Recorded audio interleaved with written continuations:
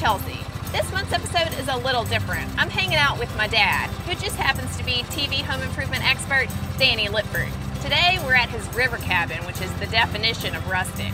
He built it over 30 years ago, and not much has changed, so I'm here to mix it up and add some Chelsea to the place. Ready, Dad? I'm ready, let's do it. Let's go.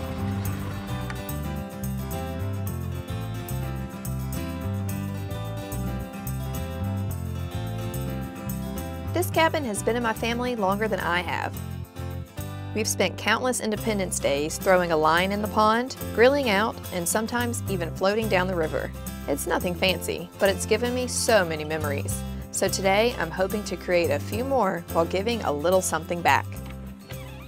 All right, it doesn't look too bad in here. Yeah.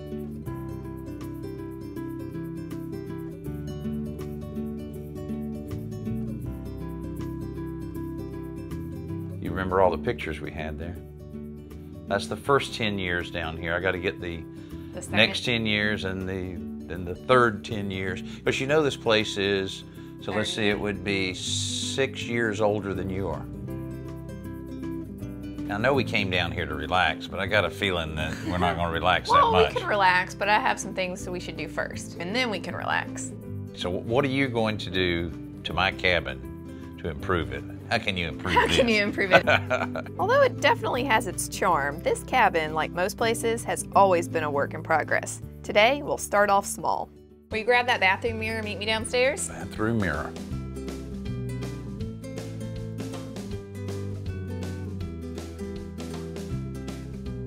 Okay, Dad, here's what I was thinking, that we would take some rope and wrap it around the base of the lamps. Just regular rope? Yep, all the way up. And then we would hold this burlap over the shade while we spray paint it. You're not gluing that to it? No, but it would just give it a little texture, but with a different color. Yeah, but first I want to start with the mirror. Nothing wrong with my mirror. And we'll enhance it with a frame around it. But to do that, we have to go on a scavenger hunt. So let's go. I love the idea of enhancing a project with existing natural elements. So for this mirror project, we're scouting out small pieces of driftwood to create the frame. Now see, the water came up earlier in the week and it washed all that stuff up here. What I'm looking for is like this, thin. And while we're at it, my dad is picking up a few larger pieces of wood for some future projects. These are the pieces I like, see. Oh, could be like a saxophone. Yeah, I need a little more work on it. Hey, look how giant that feather is. Looks like one of those quill pens you buy at the American Heritage Museum. I found one of those this morning right up here in the same spot. I know, there's a naked bird running around.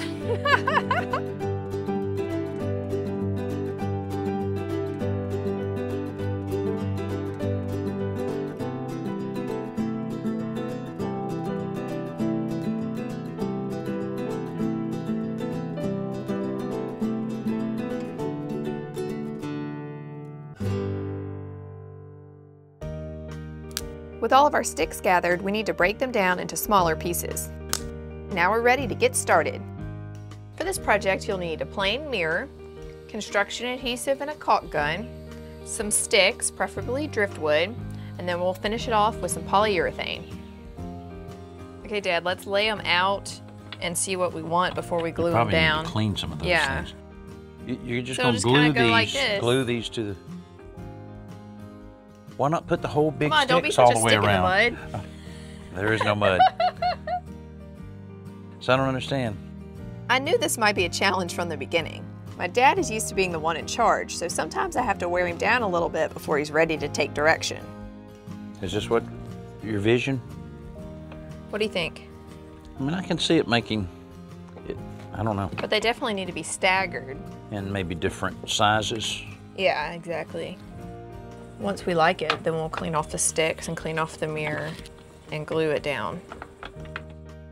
All right, I guess I can see it. A little texture. You get a little texture in there.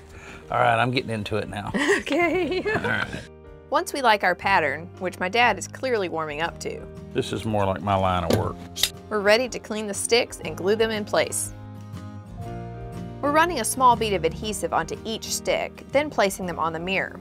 We're also setting the sticks close enough together to cover the mirror underneath the frame.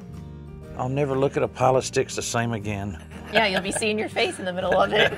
Well, it's true. Once our frame is set, we mask off the mirror and get ready to coat it with a polyurethane spray. I can handle this. Okay, just a light spritz just to help preserve them. It's always best to spray multiple light coats rather than one heavy coat. That's way too much, Dad. Unfortunately, my dad isn't a very big fan of this concept. Let me give it a try. That'd be actually a nice effect. We're using a spray that has a satin sheen. It looks really shiny at first, but it'll dull as it dries.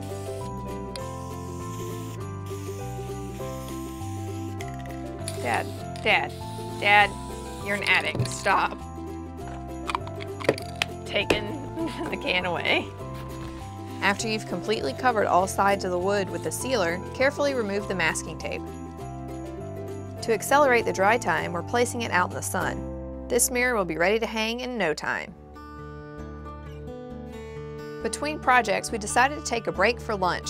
Nothing like cheeseburgers in paradise. Golly, there's zillions of them.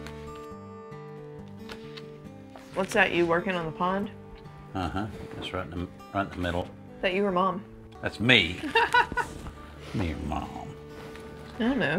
Your hair's a little longer. Is that you? Yeah. Right before a float trip. The float trips, they were always good, weren't they? With 2 full bellies, we're ready to get back to work. To refinish our lamps, we're going to use scissors and rope, hot glue, painter's tape, white and a colored spray paint, and burlap. Okay, Dad, let's take the shade off of the base of the lamp. Okay. And then we'll set the shades aside while we spray paint the bases. There. Okay, and then Does that come up? oh my gosh. Now you have to pinch it together. So this goes up, and this, what? Never mind, just go sit down. How are you doing And then that? you pull the little tabs up, and then you pinch it together, so it comes out of the grooves. Now you can slip the shade up. Oh, look at there, I did it all by myself. Yeah. We're gonna paint the bases white first so that the flowers don't show through the rope. Gotcha. This rope is a little weird, but for some reason it sure seemed like it's going to look better than this did. It never did fit into my Yeah. specialized decor that I have in my cabinet. That's one way to put it. Alrighty. After removing the shades, we cover anything that we don't want painted with masking tape. Oh, that is obnoxious. Oh my gosh, stop that. So wasteful. I got plenty of tape. If I'm done, you're still. I'll start shaking. Yeah, there you Which go. one we painting with?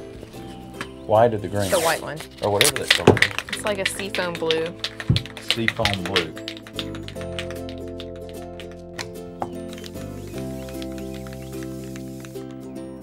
We're also using the same white spray primer to cover both lampshades. This will give us a base coat for our seafoam blue paint, or green as Dad calls it.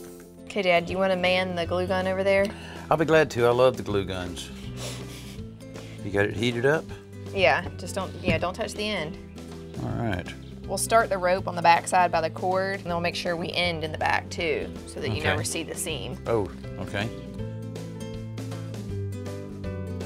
Look at that, look at that. Man, we should be finished within 2 or 3 days.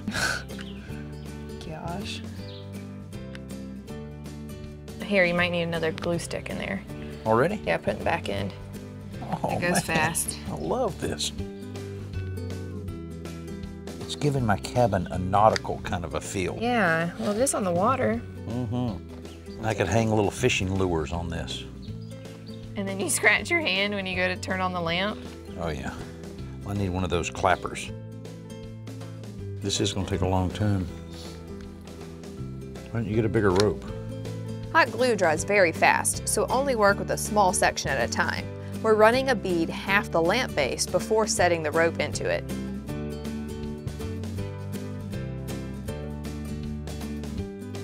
Ow! Gotcha! I pulled a Danny on you. Don't do that to me. He may not want to admit it, but I think my dad is enjoying this craft project just as much as I am. All right, that worked out pretty good. What's next? Let's work on the lampshades over here. Okay. I have a little technique I want you to try I out. feel like this is arts and crafts class. It is. Oh, so we're going to So what I want to glue do, this on there. we're not going to glue it, but we're going to use it as a stencil. Huh. So we're just going to cut it to size and just tape it, and then you'll walk around and spray it. Will it go through that? Yeah, it'll spray through it and leave Fake burlap. yeah. Wow. It won't be exactly. Faux burlap. Okay. This is a real manly color here for my cabin. I thought so.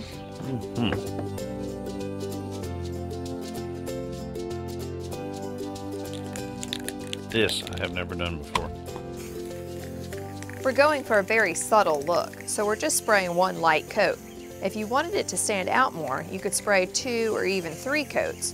The most important part, though, is to hold the burlap tight against the shade.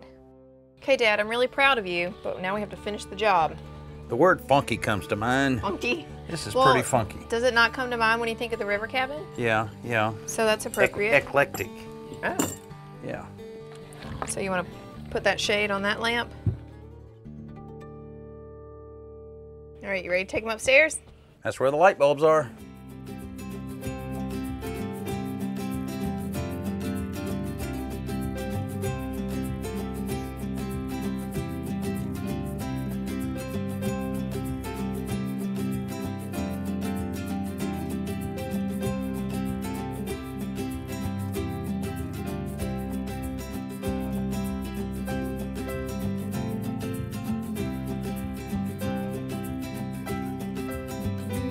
See, I told you we get to relax. Well, this is what I thought we'd be doing all day long, but it was a different kind of relaxing. I had a great time.